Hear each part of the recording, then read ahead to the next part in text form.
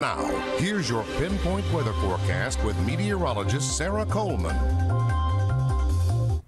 After a pleasant day today, we're going to see a seasonable night before we potentially see 90 degrees tomorrow.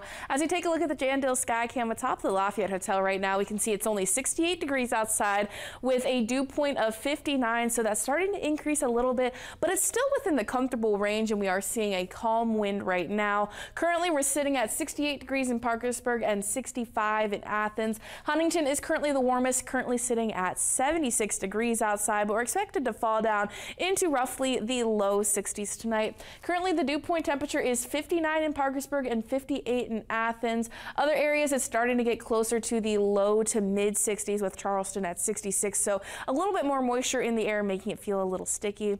Radar and satellite is still showing a little disturbance around the Chesapeake Bay, which has actually cleared out a little bit, started weakening. So we're not quite seeing that many clouds. And high pressure over Michigan, that's going to start moving out overnight tonight, allowing for a disturbance to start moving in, giving us the chance for rain as we start our work week. But before we get there, right now we are seeing clear skies, which will aid in the temperatures cooling down to the low 60s once again. As we move throughout the night and even into the start of tomorrow, we're going to see a mix of sun and clouds, which will be quite pleasant. But as we move into the evening, we're going to start seeing clouds build in as the low pressure system approaches.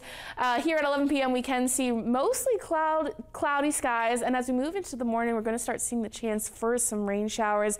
All of this is going to depend on how quickly the system moves in, and a lot of these more heavier pockets of showers and storms could shift a little bit, so rainfall totals could adjust a little bit as we move throughout the day tomorrow, but we're definitely going to be seeing some rain as we move throughout the week.